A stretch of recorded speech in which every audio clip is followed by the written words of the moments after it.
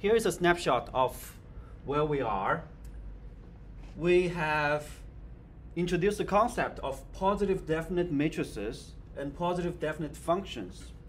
These play important roles in constructing the Lyapunov candidate, which has the potential to be an energy-like function that can tell us the stability of the entire state space for this linear system. And we did the derivative.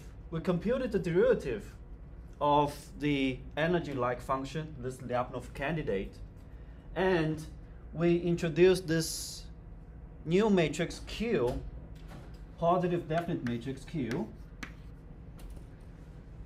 If Q is positive definite, then this function is a negative definite function. That means the energy will decrease. Will keep decreasing until the energy reaches 0 at the origin of the state space. And the way that these two are connected is by this Lyapunov equation. A transpose P plus PA equals negative Q. And this matrix equality equation, if you just take the derivative from here, take the derivative, apply chain rule to the Lyapunov candidate, then you can make a connection. You will be taking the derivative of x transpose once and x once, and then substituting in this system dynamics, you will be able to derive the Lyapunov equation. That's the connection. And Q, if Q is positive definite, then this is a Lyapunov equation, Lyapunov function, and we can conclude the stability. And Q and P, they are connected by this Lyapunov equation. They are also connected by an extra equality, which is derived based on this very simple fact. If you integrate the derivative of V dot, if you integrate the derivative of V, then you can evaluate it from two passes.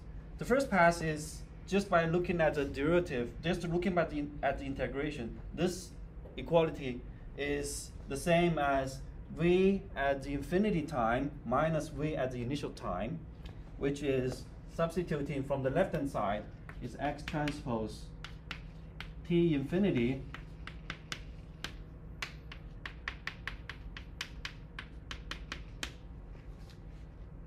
Px infinity minus x transpose 0 Px 0. And if the system is stable, then the state will go to 0 if it's asymptotically stable.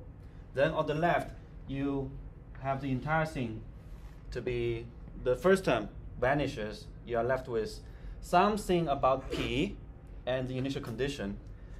And on the right-hand side, you have, by substituting in the formula for x, so from the system dynamics, you know that x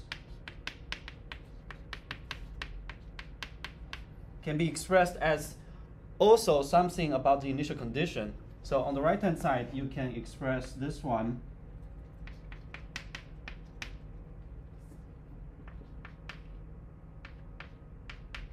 also with something that's very similar to the structure on the left-hand side.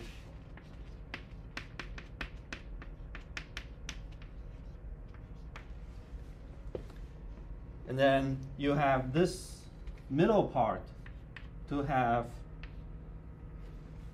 a close connection to P over here. So here, more specifically, we have this result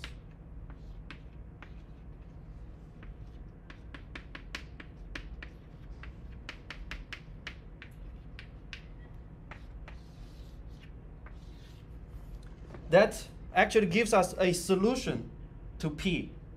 If you give me a Q and the system is asymptotically stable, then one solution of P is precisely this. So this is if system is asymptotically stable.